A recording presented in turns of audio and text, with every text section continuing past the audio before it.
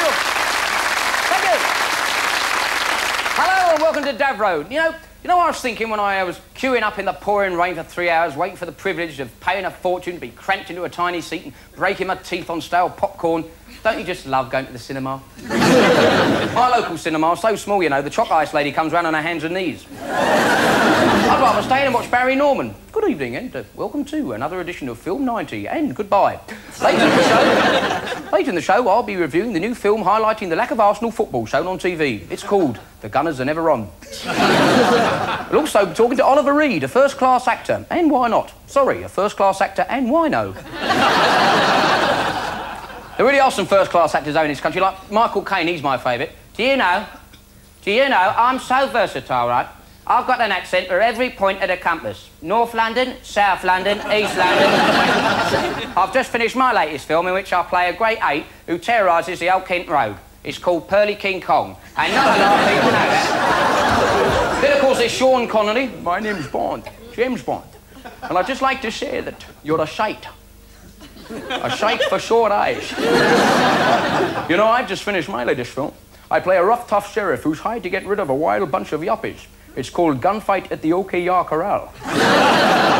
Then, of course, there's the big American actors like Dustin Hoffman. I'm a really good actor. I started in 485 films, 492, I think it was. Anyway, at the last count, I don't know. But anyway, I remember the first time I started in a film, I played the clapperboard. It just didn't click. Or was it clack or click? I don't know. Should have rehearsed that line. Instead of Trevor Howard, you could have Frankie Howard in Mutiny on the Bounty. Oh, no, yes, oh! Mr. Christian, you'll be well hung from the highest yard arm, yes? Or Jack Douglas instead of Michael Douglas in Fatal Or you could even have Clive James as a movie star. Could you imagine Clive James? Because I come from down under, they offered me a part in The Wizard of Oz. They wanted me to play Kansas. What about Julian Clary in The African Queen? Could you imagine that? Hello. You know, they offered me a huge liner, but I said I prefer a little tug. Welcome to the show.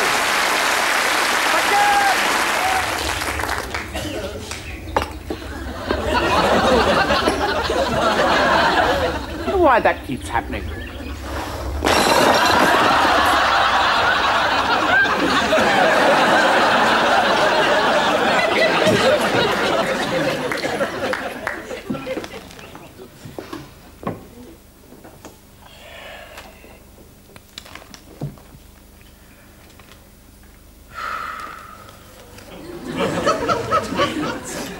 I don't know, I'm really browned off at the moment. Oh, yeah? Why's that then? Well, it's just that everything looks a bit black, you know.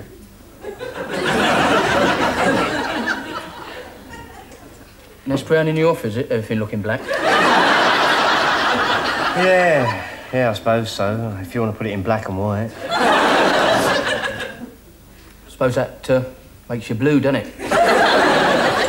You know, everything looking black and you being browned off. Is it, probably, yes. Yes, in a nutshell, that is why I'm blue. Like the song says. Blue, blue, blue, my world is blue. Blue is the... But last week you were in the pink. Yeah, that's right. Last week I was in the pink for one very good reason. And what was that then? Well, I was going through a bit of a purple patch, wasn't I?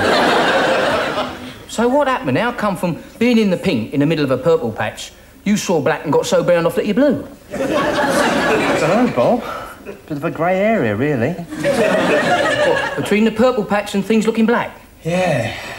Nothing worse than a grey area. You know, when I get in a grey area, I just see red, me. I never see red. But you know why that is, don't you? Because you're yellow. Me? Yellow? Yeah. Never. I'm a green, me.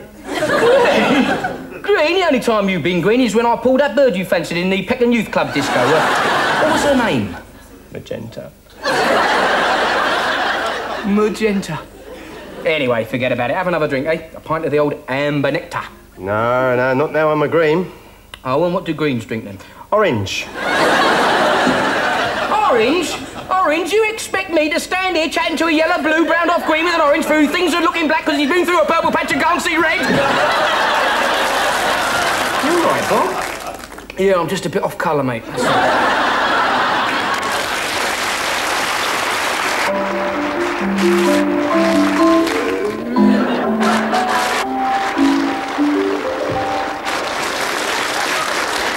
Hello, old bean. I've just come to read you a bedtime story. Are you sitting comfortably? Then I shall begin. Once upon a time, there were 3 members of an endangered species, which hadn't as yet been shot by my father. There was Mummy Bear, Daddy Bear, little heir to the throne bear, otherwise known as Hair Bear. Anyway, they lived in a little house in the middle of the woods, presumably to avoid paying their poll tax. Which, to my mind, is a grossly unfair tax put upon the poorer members of our society. I feel sorry for the Baldwin family. I mean, I watched...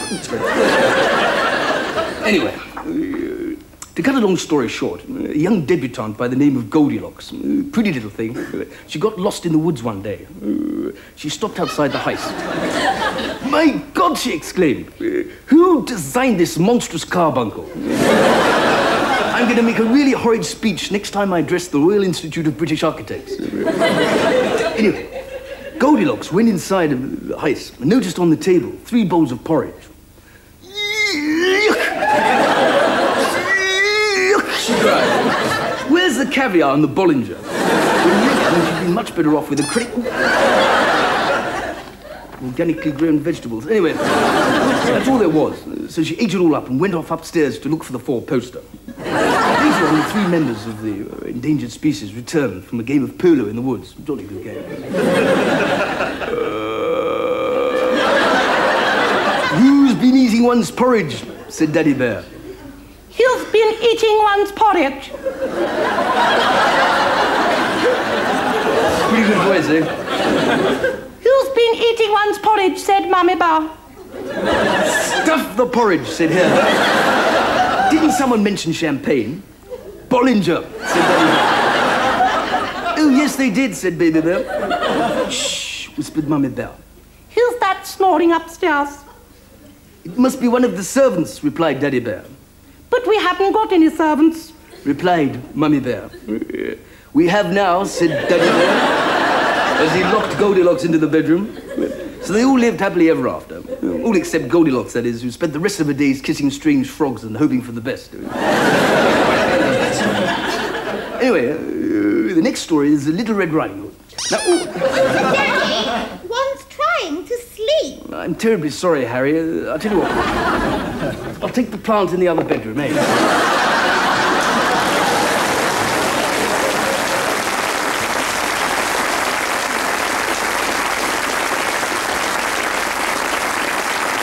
My next video is from New Rims on the Block. You have just returned from a massive pop-up book signing session at Mother Care. So, ladies and gentlemen, children, baby and fetuses, let us welcome the New Rims on the Block.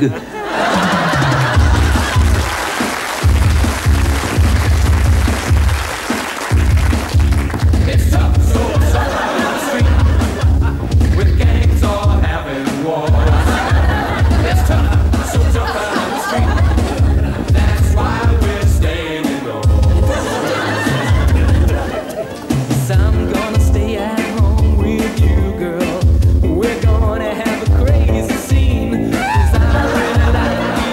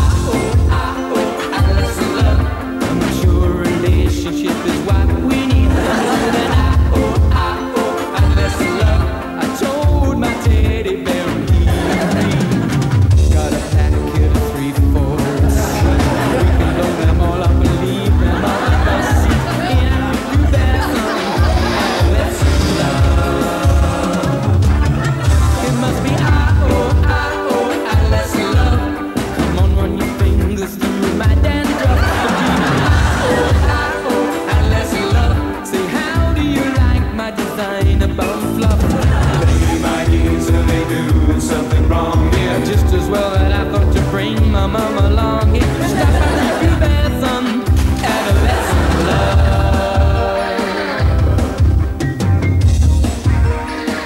Adolescent love. Adolescent love. Adolescent love.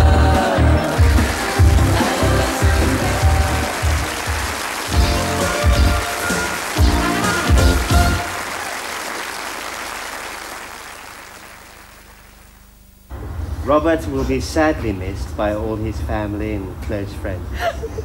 And also by his fellow team members in the Olympic bobsleigh team. And so it is with... As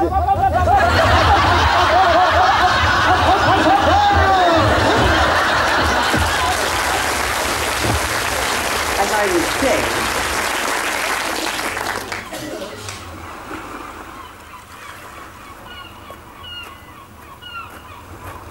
Robinson, as I live and breathe. How the devil are you, matey? I'm fine, and how the devil are you, Reggie, old chap? Fine, yes. By the way, what are you doing on Friday? We're going to Tesco's, aren't we, Friday?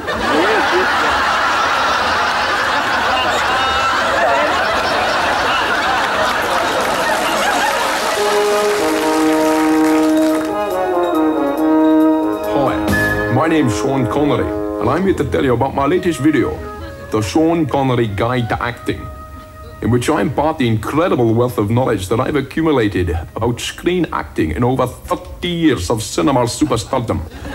You'll learn how to use my many varied different accents and make them sound totally convincing, such as my French accent. Their name's Bond, Jacques Bond. Then there's my Russian accent. The name's Bond, Yuri Bond. And of course my extremely tricky Chinese accent. The name's Connolly. Sean Connolly. And of course there's the facial expressions which have been vital in projecting me to cinema superstardom. You'll see Connery pain.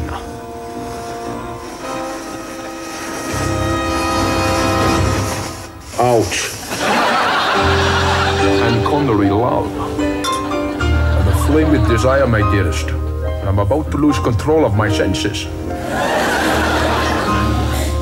And the unforgettable Connery expression of blood-curdling rage.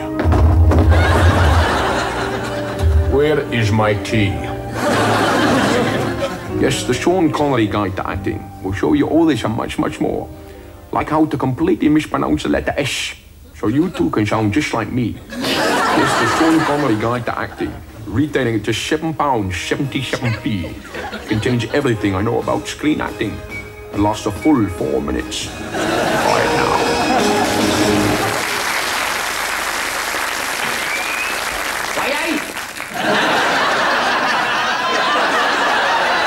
Gaz is the name and footy's me game.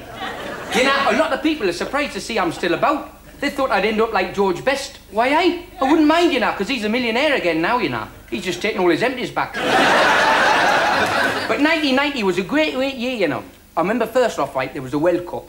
Then there was cuddling Mrs. Thatch, you know, Mrs. Thatch, lovely lady, like, you know, before she was showing the red card, of course. And then there was receiving Player of the Year. Not for footy, mind, for gurning. Because I'm always pulling faces, you know. Do you remember when I stuck my tongue out during the national anthem and a lot of people thought I was being a cheeky little monkey? Well, what do you expect when my initials are PG? You get it? PG. That's a gaz, that, you know. But what about the World Cup? I'm glad World War II wasn't decided on penalties, you know. Because a lot of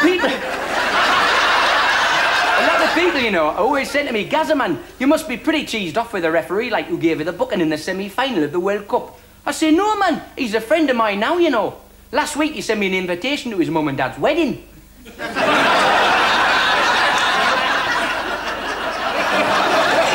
You know when I started crying at the end of the match, like, and I touched the nation's heart? Well, I'm always crying, like, I can't help it, I'm always feeling up like that. Why, Tenny Venables said to me, Gazzaman, if you keep crying like that, the pitch will become waterlogged. I said, don't worry, boss, you'll be here to bring your sub on, won't you?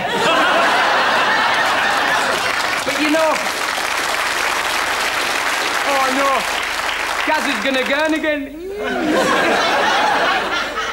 But it's great to be playing down south, you know, because my old club, Newcastle, why, aye, they made a lot of money, you know, when they sold me. Why, aye, they made so much money that they're turning their ground into an all-seater stadium. They're having the three-piece suite delivered on Friday. Anyway, I can't hang around here all afternoon, you know. I've got to go and get ready to do a bit of modelling, you know. I'm a model, you know. I'm doing a photo session for one of the biggest games going. Why, aye, I know what you're thinking. Gazzaman, you must be off your rocker.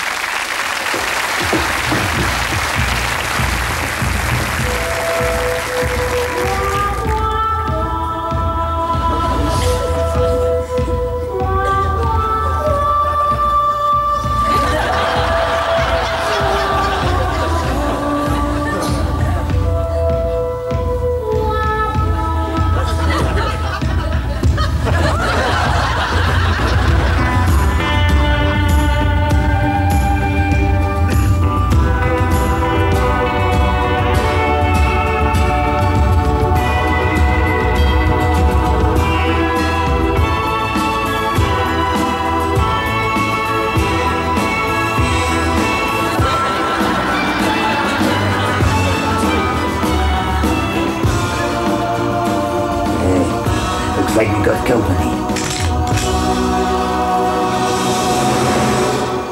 If he's a stranger, I kill him. No. I kill him. I kill him like a big fat squealing pink pig.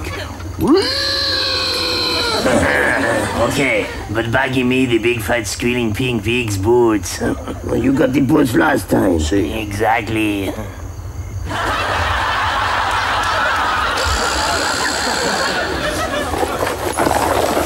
Hey, Gringo! Howdy. I'm a stranger in town. We don't like strangers here.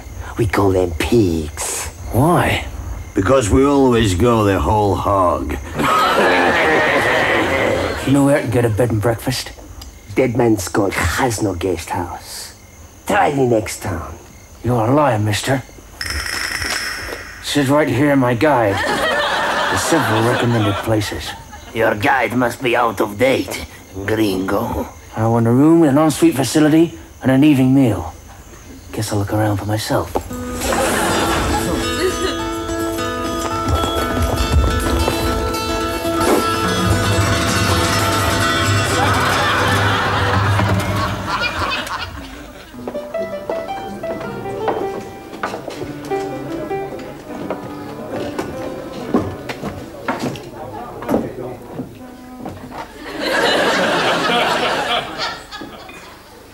Who told you to stop playing? It's the end of the song. Well, howdy, big boy. Howdy, stranger. I'm Diamond Lil. Well, by the look of you, ma'am, you look more like Double Diamond Lil. Is that a travel line under your poncho, or you're just pleased to see me? It's a travel line.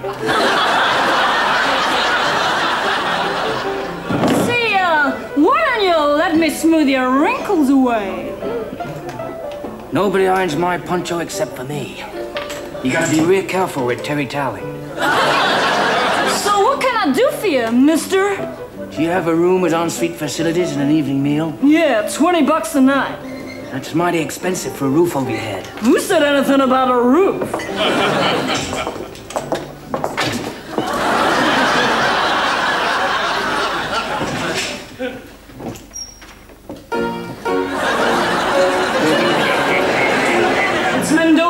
He owns the biggest hotel in Arizona. With ample free parking. Pretty music in all the lifts.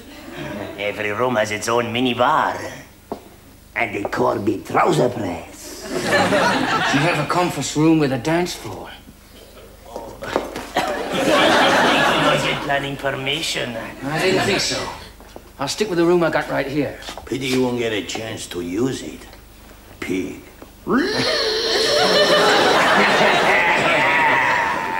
Okay, Gringo. When the lovely music stops, you go for your gun.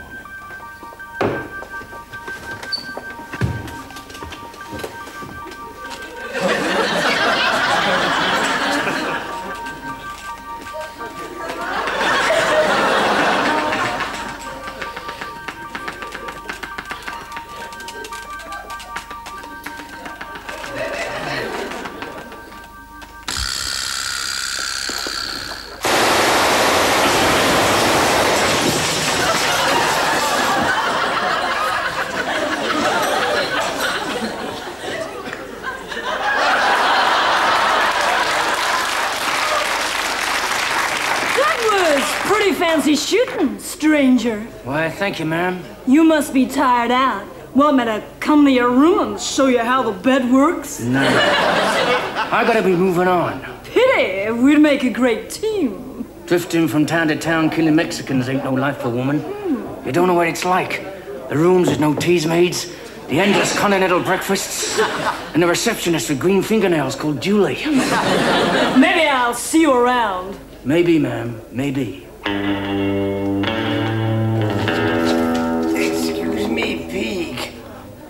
All we wanted to do was show you our new glossy brochure. Better see if there's any vacancies at Boot Hill.